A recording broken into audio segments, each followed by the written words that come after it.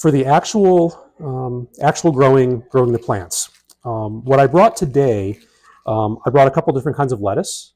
Okay. Those are in the bigger bags, and then the loose seeds in the bags, the white ones, those are basil.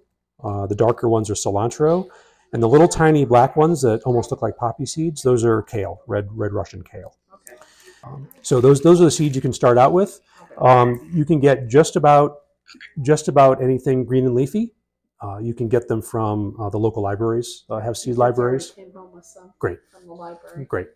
Yeah. From any garden center, from anywhere you like. So just about anything green and leafy.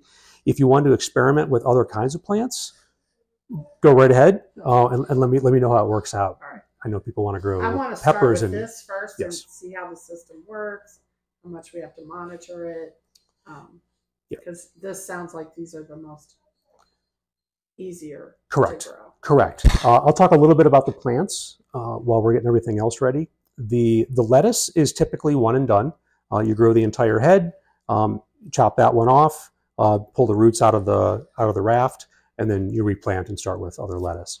The basil you can continually harvest. The kale you can continually harvest. On the basil, keep in mind that you've got these little nodes where the branches grow out. You want to trim it just above that node.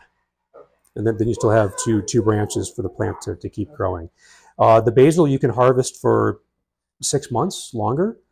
Keep in mind that the longer it's in the system, the longer it's in the raft, the larger the plant gets and the harder it is to get out.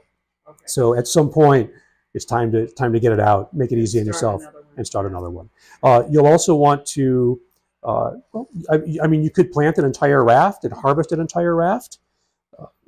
Most people, I find, want to plant it in a rotation, plant their crops in rotation. Right. So on part of the raft, you'll have little tiny seedlings, and then they'll get bigger as they move across the raft, and then you can continually harvest and replant. Right. You'll have the lights on anywhere between 8 and 18 hours a day. 12 hours is usually good.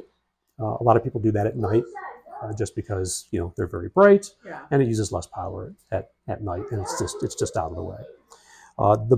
The longer the lights are on, the more aggressively the plants will grow.